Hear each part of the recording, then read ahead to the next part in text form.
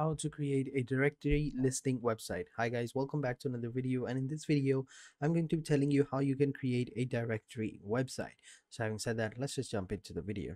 So for those of you who don't know what a directory website is, it's basically a website where people can come over there and give their opinion about something. So for example, like if I say Yelp, a lot of people might know Yelp is a pretty amazing website. It's basically a directory website where people come and interact with each other. They give their opinions, their views, so that people can see if that place is good or not to eat, to stay, or stuff like that. So this is the type of website we're trying to create. So now that you know it, let's go ahead and get down to the business.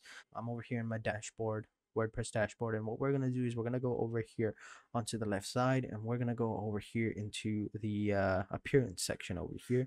Over here we're going to go ahead and click on themes. When we click on themes, it'll take us over here into the themes section where we have a bunch of different themes already installed. But what we need to do is we need to add another theme, right, or a directory. So click on add new theme. All right, and over here we have the search option. As you can see, we'll just search for directory and click on enter. And here we have a bunch of different themes. Now you can choose these themes you want, or you can find some other themes that you would like to use, like Listing Pro, which is a pretty amazing theme, but it is not free, so it's a premium theme. Keep that in mind. So once you have done it, we have a bunch of themes over here. Choose whichever one you want. For example, like FTP directory listing. So I'm gonna go ahead and view this one and see how it looks like. So if I view it, wait a couple of seconds for it to load. All right, so over here we have a bunch of different options, and we have a bunch of different placeholders over here, right? But nothing loaded up. So let me just go back real quick. So all right, so I'm gonna install this one, FTP directory listing. Let's click on install. So as you can see, it's installed. Now let's go ahead and click on activate to activate this theme. Boom, there we go. Now we need to install some plugins that are necessary for that theme. So over here, let's just click on plugins. All right, select them and click on apply now. Oh, I forgot. Select all of them and install. Click on apply now, and boom, there we go. They're now installing. So wait a couple of seconds for all of them to install, and we can move on to the next step. And once you have installed and activated the themes, what you will do is you'll go ahead and click on customize to customize your listing theme. So customize, and it'll open up this part of the website where you can go ahead and start customizing your theme. So as you can see, we have a bunch of different options over here on the left side. You have your theme options, all right.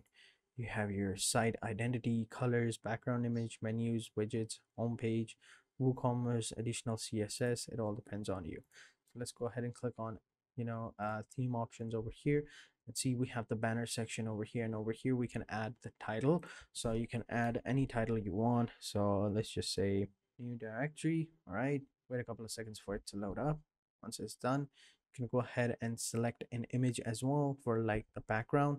So well, let's just use that as well. So choose image, wait a couple of seconds, there we go. And once that's done, you can go ahead and start editing it out. So over here, as you can see, you have a pencil tool right next to each of the things that you need to edit. So for example, if I needed to edit this one, all I had to do was click over here, right?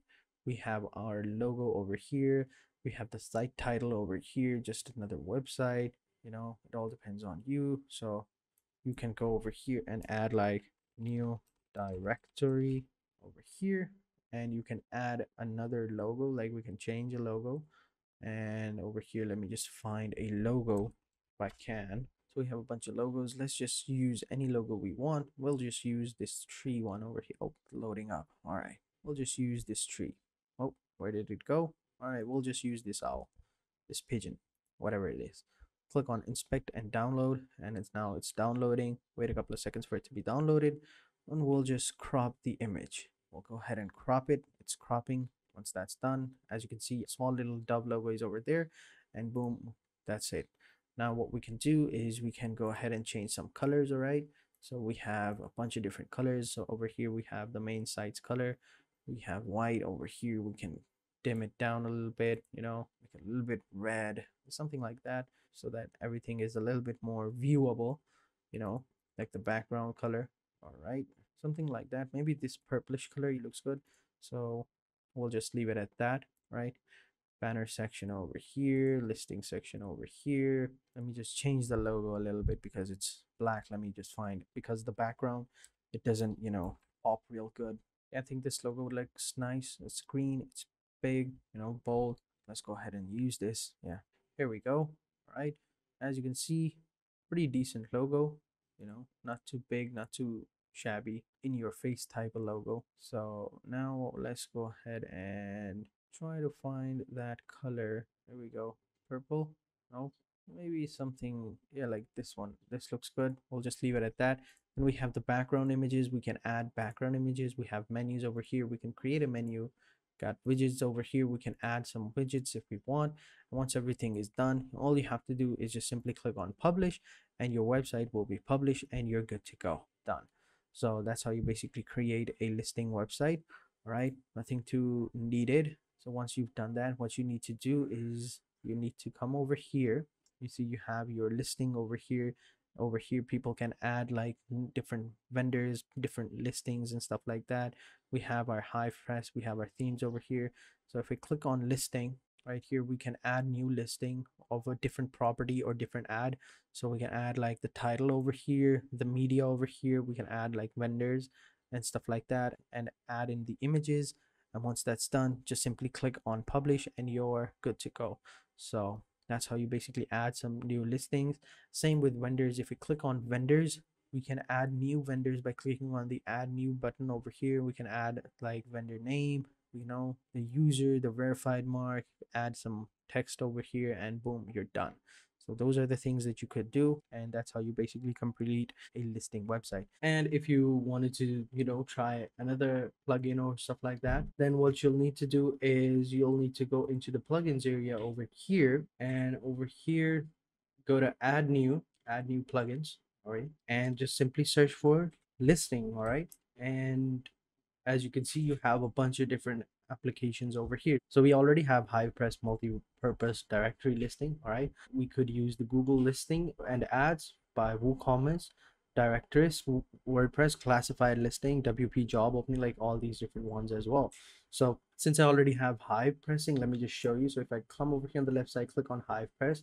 So over here, as you can see, we have a bunch of different options. So we have our listings over here, we have vendors over here, users over here, and integrations over here. So in listing, what you'll need to do is you can add like a listing page over here. So as you can see, we have services, sample page, home, contact, about.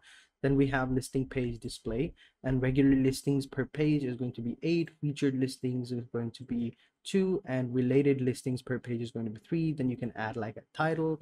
You can add like enable image zoom, so that whenever someone hovers over an image, this image gets zoomed in or zoomed out. Then you have a bunch of different other options as well. And once you have added all of these stuff, just simply click on save, and that's basically it. The same thing you can do with the vendors. You can add different vendors as well, the same process, and the users are going to be automatically displayed over here, so you don't have to worry about that. You can even add like different users as well. You have like allow user registrations, generate username from the email address, and require email address verification. So we'll do that as well for security check, and then we'll just simply click on save, and that's basically it. So everything is very easy in WordPress. You can do a lot of things by installing just a bunch of different plugins, and you're good to go. So that is it for this video, guys. I hope you guys enjoyed this video, and if you found this video a little bit helpful or entertaining, be sure to hit the like button, subscribe to our channel, and turn on the post notifications. And if you have any questions, let me know in the comment sections down below, and I'll be sure to answer them as soon as possible. So having said that, thank you guys for watching, and until next time, goodbye.